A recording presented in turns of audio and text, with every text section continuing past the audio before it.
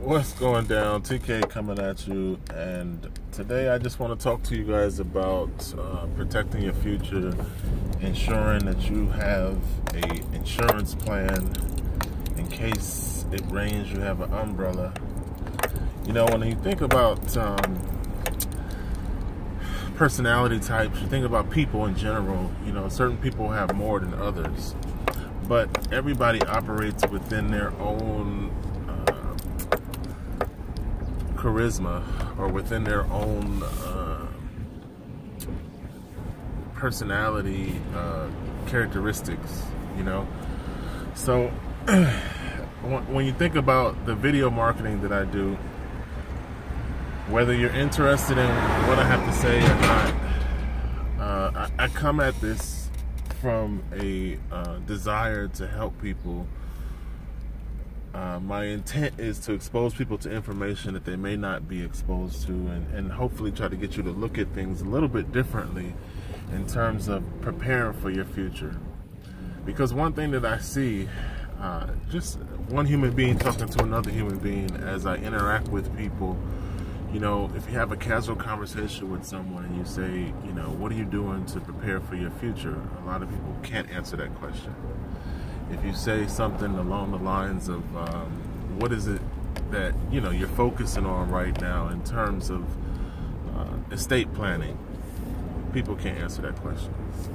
So I see a lot of people who only think about today.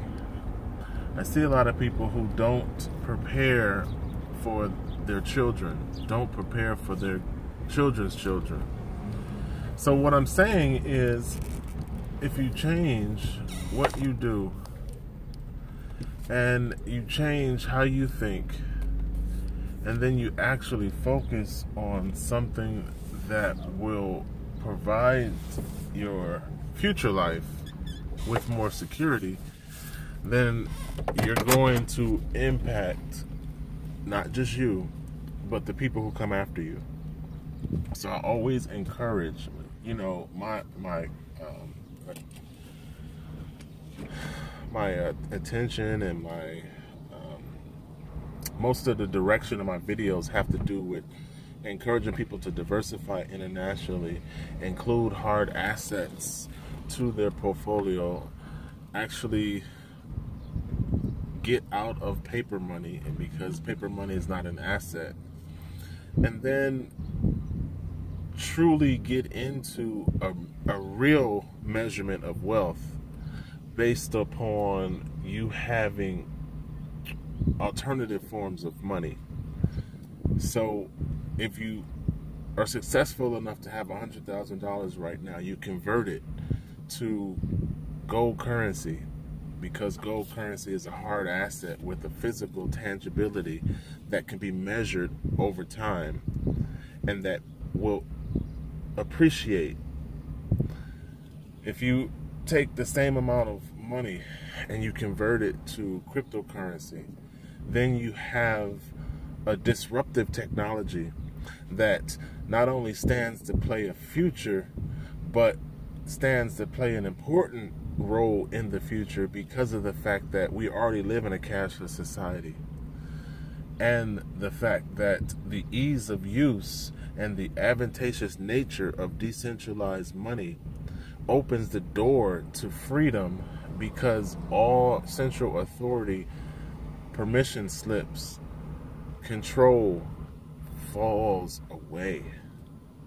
So essentially, if you open the door to money that you own, manage, and control, then what you're doing is creating a more successful implementation plan within your financial future.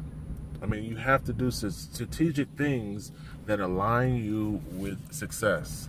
And a lot of people have different ideas about success alignment. But there are certain things that can be measured over time. There's certain things that have stood the test of time, meaning that this has been done before. This has been proven not once, but many times over a long period of time. So these are the things that I'm talking about.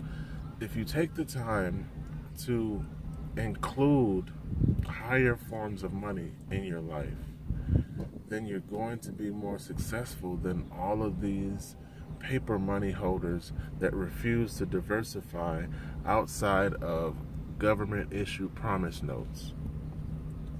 I try to use realistic examples like the government money printed by Saddam Hussein is not worth anything because that government no longer exists. So any government promise note is only deemed valuable by the government that prints it.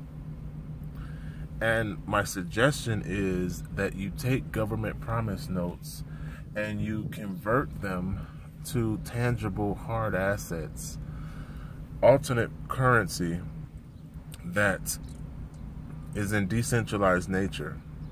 You know, if you have international money, you have no limitations.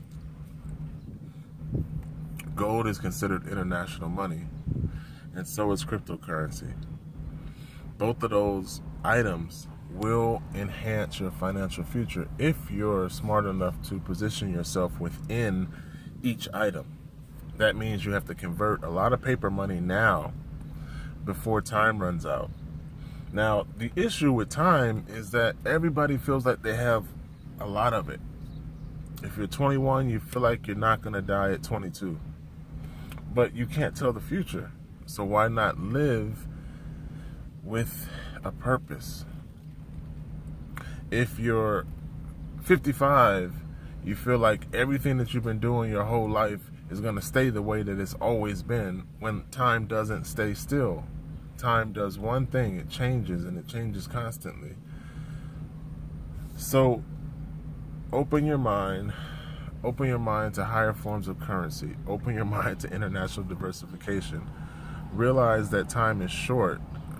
Realize that the governmental nature of monetary policy in the United States is in decline.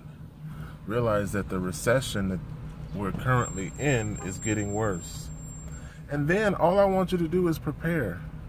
I try to present information in a calm manner that utilizes effective communication, because if you don't effectively understand what I'm saying, then I'm wasting my breath. So hopefully I've said some things that rings in your head and you do some things, because it's one thing to listen, it's another thing to do. You have to strategically plan for your financial future, and you have to, do it for you, do it for your family, do it for your children, because the nature of the economic wealth transfer that's about to take place will have you not participating in e-commerce at all if all your eggs are in paper. Now, a lot of people don't believe that to be true, but in that non-belief, you're not factoring in the real changes that are taking place in the world economy. I'm not going to go into those examples, but you can see them on the news, you can read them on the internet. There are real changes taking place that affects the nature of fiat currency. And because fiat currency is in decline, time is short for people to transfer from paper money to hard assets, to what some people call real money, but what I like to call international diversification and decentralized currency, higher forms of money. So the last thing I'm going to leave you guys with is, if there's a prudent entrepreneur, if there's a smart family member, if there's anybody who wants to save their future and not only succeed through the economic decline, but profit, then you have to acquire alternate currency and acquire a lot of it now. If you'd like me to help you through that process, please contact me. I mean, I do this because I'm trying to save someone, I'm trying to empower someone, and I'm trying to open the minds of someone who feels like cash is the only option, when there's two other forms of money that's higher in purchasing power than cash. I'm going to leave you guys with that, and hopefully, like I say, that this message goes out and blesses someone who would never think about diversifying and who would otherwise only have cash.